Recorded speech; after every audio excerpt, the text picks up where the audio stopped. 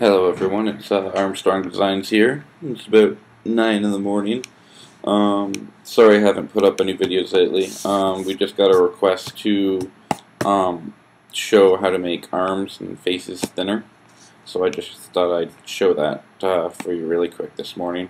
So just go get a picture that you need to Photoshop. And so this is the one I have here. And right now I'm just going to show you the before and after. So this is the before picture, and then this is what it looks like after.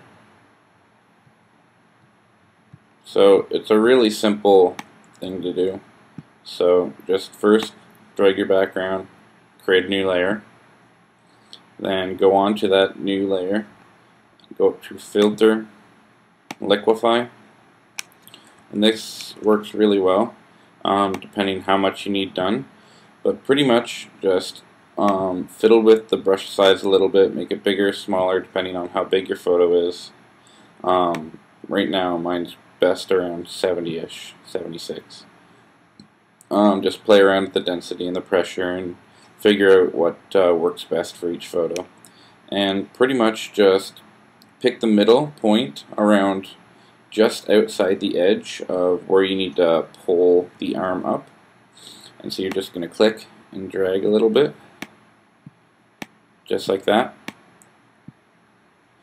And you're going to keep doing this until you're happy with the photo pretty much. It's pretty much just a one-step thing. It's not a difficult thing. It's not the most professional way to do it, but it works pretty well if you're just doing little photo manipulations.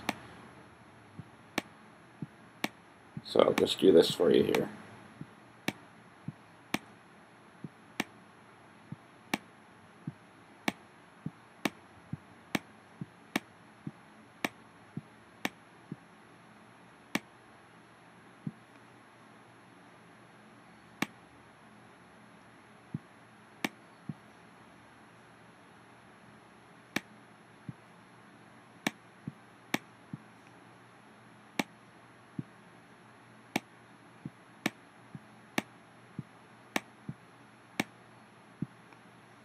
And then once you're happy with it, just go over and click OK.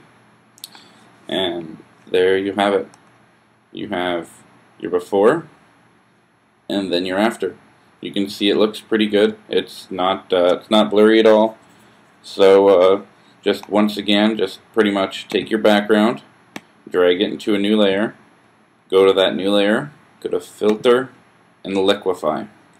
And once you're done, just click OK. And you'll have your final product. Thanks very much. Armstrong Designs, out.